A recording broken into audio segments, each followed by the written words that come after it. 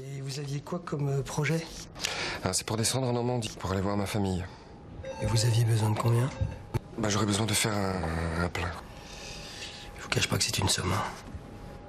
Je prends pas la décision tout seul, moi. Et moi, je pars mardi.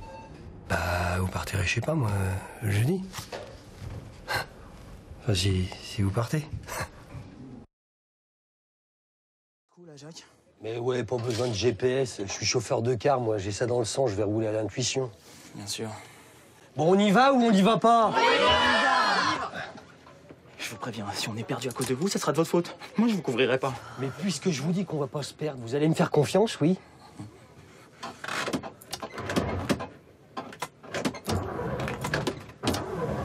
Et allez, une panne d'essence, je le savais. On aurait dû faire demi-tour quand il en était encore temps. Mais c'est pas un problème, ça, hein, Jacques? Vu qu'il est hybride, votre car. Ah ouais? Si on n'a plus d'essence, on peut très bien rouler à l'électricité, je me trompe?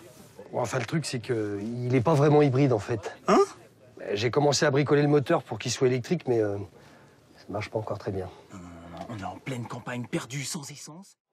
Je veux dire, elle a orange fuchsiate. Tout le monde la voit. Super, ouais.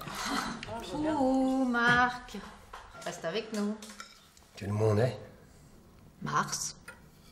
Je vais le mois de mars. J'ai fait une tentative de suicide samedi dernier. J'ai avalé 2 boîtes de somnifères. Et normalement, tout le monde y passe, mais moi, j'ai juste dormi pendant 3 jours et j'ai encore mal au bide et la langue pâteuse, alors excusez-moi d'être désagréable. T'es en train de tout gâcher, là. Bon, si je te resservais, Léon, on pourrait manger, hein, Esther? Mon père s'est suicidé, lui aussi. Il m'a juste laissé une lettre que j'ai toujours sur moi. Vous me laisseriez les lire? Je sais pas. C'est très indiscret. En même temps, ça me dérangerait pas parce que j'aime beaucoup la lire. S'il vous plaît. Vous y tenez?